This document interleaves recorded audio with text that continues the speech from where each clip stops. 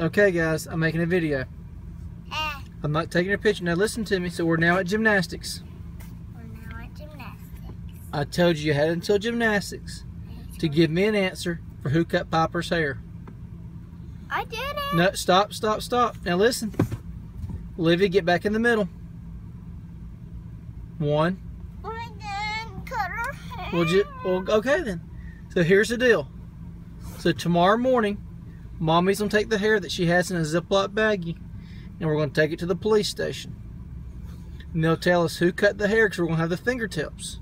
We're going to have your fingerprints on the hair. So whoever did it, I'll know tomorrow, and you're going to be in trouble. So you should go ahead and tell me tonight, and you won't be in trouble. It's your last chance. Once we get out for gymnastics, everybody's in trouble, and everybody's going to bed early tonight. So, one last chance to get out of trouble. Who cut Piper's hair? I don't know. It wasn't me. It wasn't me. I didn't do it. I didn't do it. I didn't do it. So, are you going to have fingerprints on the hair? Alright, the police will tell me tomorrow. Owen? It wasn't me. You know how science works.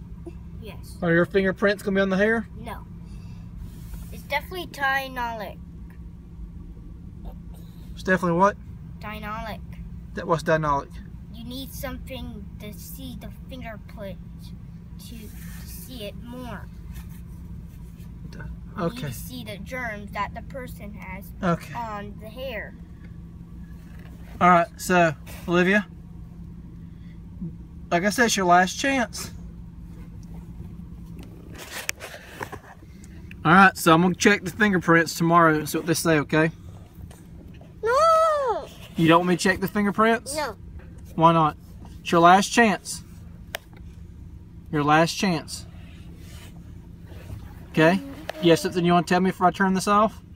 Mm-hmm. You have to give me... You do? Alright, so why did you cut Piper's hair? No. You don't know? But you did cut her hair, didn't you? Okay. Thank you for telling me.